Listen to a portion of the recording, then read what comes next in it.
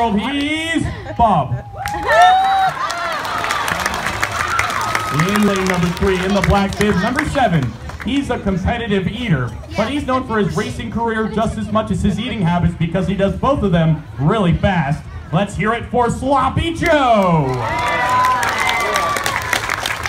And in that outside lane in the purple bib, number 8. Now, he used to be one of the best in the business, and then he went missing. Nobody could find him. We had to go to the very edge of the universe to get him back out here. Well, here he is, out of retirement and still the fastest racer in the galaxy. Let's hear it for Luke Skyporker. Okay, here we go. Second round of racing action about to get underway. This will set the stage for the final race. Okay, Daniela, this one goes on the bell. There it is. And they're off. Coming up. Turned around. I don't know what he's saying. Way ahead of the pack now. He's holding first base, coming around the turn. Bob is just getting on the field here.